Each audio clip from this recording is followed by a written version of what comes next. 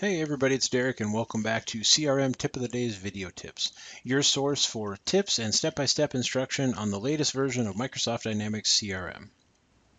Today we're going to go ahead and take a look at calculated fields. Now I know calculated fields have actually been out since the release of 2015, but I get a lot of questions specifically about what they are and how they work. A lot of people just haven't had a chance to play with them a little bit. So I just want to show you some of the ins and outs and just some of the different little tricks that you can do from a calculated field perspective. The premise behind a calculated field is really just as it sounds. You're going to perform some type of calculation. Now, that could be a calculation where you want to calculate the annual revenue of something, you want to add specific items together, but that also could be used for pre-population. One of the nice things with calculated fields is you have the capabilities to actually pull values from other related records and feed them directly into a record. And those are some of the things that we want to show you as we look at and explore calculated fields. So let's just go ahead and hop right into the application and just take a look at how they work. So I have a solution that I've created here that has some specific items that I want to work with. So in essence, what I've done here is just created a couple of different custom entities. So I have a custom entity called event, and I have a custom entity called registrations, with concept being here that we host events or we have events maybe throughout the country that we have people that come to. And like any event that's coming in, we're going to have people that are going to register for that event. So they're going to hop in, they're going to register for the event and then have information from there. And those people who are going to register for the event are typically going to be contacts. And so we're going to have contact information that needs to get entered into that event. So the concept being really that I have a lot of information that is already on the contact record, and I want to be able to feed that directly into the event registration. Now, I could do field mapping and set up the relationships and map the information, but if you remember from a field mapping perspective, that only works when new records are created, so in the context of the parent record. What if you just want to create a new registration just kind of on the fly, and you want to grab an event, and you also want to be able to go in and grab a contact and have that information feed in? And with the same concept being that maybe you don't necessarily have a developer on staff who can do client-side scripting to accomplish that. And so those are some of the types of different things that we're going to show you specifically when we come into this. Now, what I've done in advance of this is obviously I have a custom entity called event, and I have a custom entity called registration, and I have the out-of-the-box entity called contact. I do have a registration that's set up with. So what I've done is I've set up a relationship between event and registration where one event can have multiple registrations associated with it, and I've set up a one-to-many relationship with contact and with registration because obviously one contact could register for multiple events. So the relationships have to be set up specifically if you're going to try to pull information from the parent record, and those are one of the things that we'll show you when we go in. But let's go ahead and just kind of first set up just a generic calculated field and just show you kind of the premise behind that. So I'm going to go into my registration entity. And on my registration entity, I am going to go ahead and click on fields.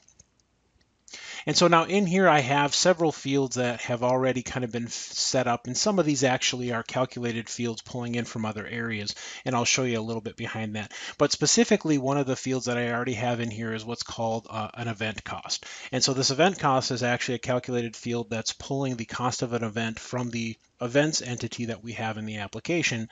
And then I have another item called number in party, which basically is set up on the registration. So when somebody registered, they can decide how many people they want to register for the event. So what I want to do here is I want to have a calculated field that is in essence just going to multiply these two fields together. And so I'm going to go ahead and create a new calculated field. And I'll just call this total cost.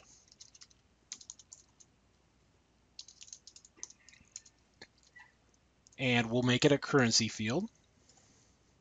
And then I'll go ahead and switch it to calculated. Now, as soon as I hit edit, this is going to save the field. So the data types and everything's are going to be locked in there at that point. So it's important to make sure that you already have the data types predetermined before you hit the edit button.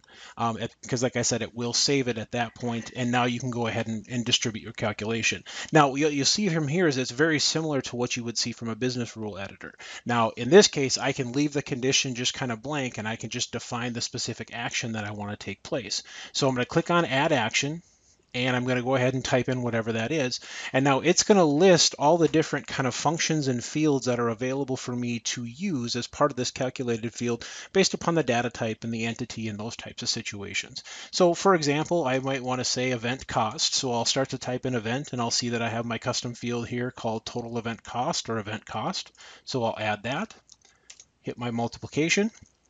Then I'll go ahead and I want to multiply the event cost by the number of people in party. Now in this case, I'm going to just go ahead and use my prefix to predetermine this down to the items that I have, choose number in party, and then I can go ahead and click on OK. Now, if you had any issues with this, maybe you use the wrong field type based upon the type of item you were working with or something to that nature, there is a protection built in here to let you know that there's an error that's not working, and that's not an option based upon what it is that you're trying to do. But if it lets you click the check mark, everything is good from that perspective, so I can go ahead and save and close that. And then I could go ahead and proceed to add another calculated field, which in this case we will go ahead and do. So I'm going to go ahead and add another calculated field. Now, this time, let's just say I'm going to give somebody maybe up to 10 days to actually go out and cancel their registration and still be able to get a refund. So I want to be able to calculate when the last day is that they can cancel. So that's one of the fields that I want to do here. So I'm going to go ahead and create a field called can cancel.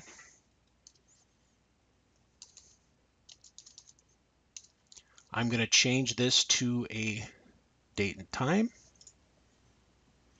And I'm going to leave user local, and that's what I would recommend. The type of date is that you're working with has to match if you're trying to pre-populate dates or anything like that. And also with calculations, user local is the one that usually gives you kind of the best options. But again, I'm going to go ahead and choose calculated, and I'll edit this so it saves it. As this is loading, now I'm going to go ahead and I will just go ahead and add my final kind of actions here. So in this case, what I want to do is I just want to add days to the event registration date. So I'm going to go ahead and click on add days. I'm going to say that they get 10 days. So I'll just add 10 days.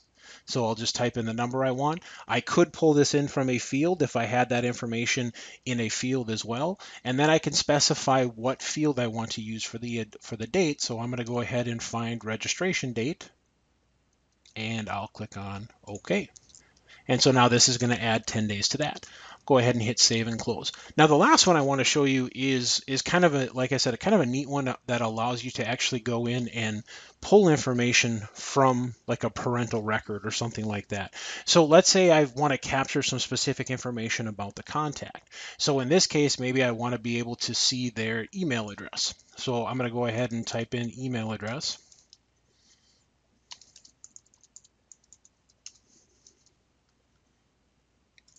I'll leave it at single line of text, and I'll choose calculated. Now I'll go ahead and hit edit. Now this is a simplistic example. Obviously there's other items in the application that do allow you to see the email address and the related information from a parent record, with like the quick view forms and some of those things, but this is more illustrating concepts behind it. So in this case now I'm going to go ahead and I'm going to click on contact. And so what I'm doing here is because I have that relationship, now I have a lookup field to the contact entity. So I'm going to go ahead and click on the contact, then I'm going to hit dot, and then I'm going to specify the field that I want to pull in off of the contact entity. And so you can see I have all these different fields that are specifically associated with the contact entity that I can choose from. So in this case, I'll just go ahead and choose email, and then I'll click on OK, and then save and close. And then I can save and close again. So the concepts behind creating the calculated fields are pretty straightforward. And now I could just go ahead and I could add them to my form. So I'm going to go to my registration form and I'll add them onto my registration form here real quick. And I already have some of this information kind of pre-populated from a time standpoint, but I'm going to go into registrant info. I have the street address and most of this information is calculated fields. I'm going to go ahead and I'll switch to custom fields, and I'm going to add the email address to the general. So I'm going to go ahead and add the email address there. And then I'm going to scroll down to cost and cancellation, and I'm going to go ahead and enter in the total cost and the can cancel by. And then I'm going to go ahead and save. And just to be safe, I'll publish all customizations. Okay, so now I'm going to go ahead and we'll use the calculated fields. So I'm going to go ahead and navigate into my application here, and I'm going to just go ahead and create an event. So I already have a custom entity called events in there, and I already have one called October team building, and that's basically what we'll use for this purpose. So I'm going to go ahead now and go to registrations and create a new registration. So I'm going to click on new, and I'll just call this October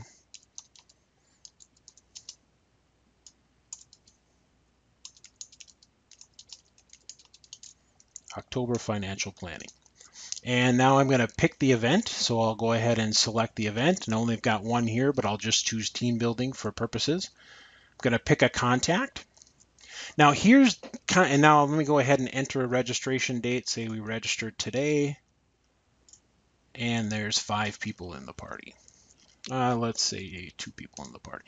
Now, the key thing to remember with these calculated fields is the calculations really only accomplish when you're going through and saving a record. And so I do have to initially save this record in order for the calculated fields to populate the information.